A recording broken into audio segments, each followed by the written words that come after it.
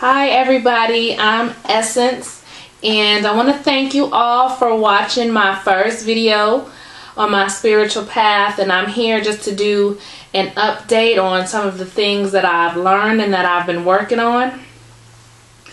One of the things that has been very helpful was the discovery that I can choose whether I want to be happy or sad, or choose my response to a given situation.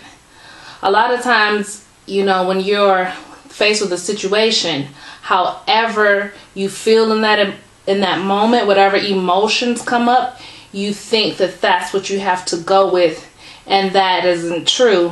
For instance, when I wake up some mornings and I want to stay in the bed, I instantly have an attitude. But now I know I'm up. Thank you, God, for waking me up this morning. I choose to be happy, and my day goes in a better direction. Just a couple days ago, my ink ran out on my computer. I had to go print out some inventory sheets, and so I went to this place up the street to print out one page, 69 cents for a copy, and I ended up I only needed to print one page, and I ended up printing, I think, about 12 color pages. Anyway, it equaled out to be about $9. And I was just so upset because it's $9 just gone to waste. I didn't need any of those other papers. I just needed one. I'm like, that $9 that could have been extra in my gas tank. Like, I was heated for about 2 minutes. Then I said, it's 12 o'clock in the afternoon. I could let this ruin the rest of my day or the next couple hours, or I could get it together. And I just said, there's nothing I can do about it. Why scream and cry? Let it go. And I let it go, and I forgot all about it. And then the next day I had to pick up my friend from the airport, and she filled up my gas tank. So that was just really cool to see, how I was upset. Then I decided to let it go. And that $9 I was worried about putting in the gas tank, I ended up getting a whole full tank of gas. So that was pretty cool. Another thing, the other day, I've been having really bad headaches and back aches. It's a wonder that I've been pushing through.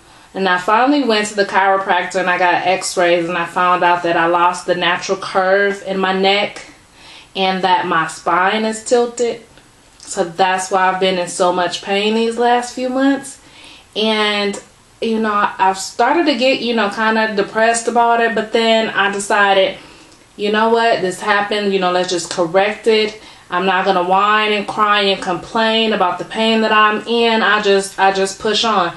Nobody really knows how much pain I'm actually in. But I still just do everything that I need to do. And I max myself out until I just can't possibly take it anymore. And it's usually around the time that it's time, to quit for the day. So that the old me would have just been whining and crying and calling everybody, I knew, to complain about how much, pain that I'm in. But I just choose not to think about it, and I choose to say, well, I'm happy that I found out what was wrong with me. Now we can, go forward with adjustments and me working on my posture. So, choosing how I respond and choosing whether to be, situations to be happy or sad is making a big difference in my life.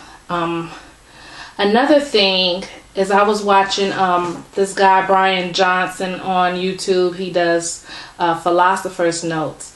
And in one of the books he was reviewing, he asked the question, what is the number one thing that you could start doing today that would have the biggest impact on your life? And I was like, wow, okay, what is it? And for me, it was waking up earlier. I have had problems with waking up early for years. And then, so I'll sleep in till anywhere from 10 to 12. And the whole rest of the day, I'm beating myself up about, you could have had this done. You could have did this. It's almost 3 o'clock and you're just doing this.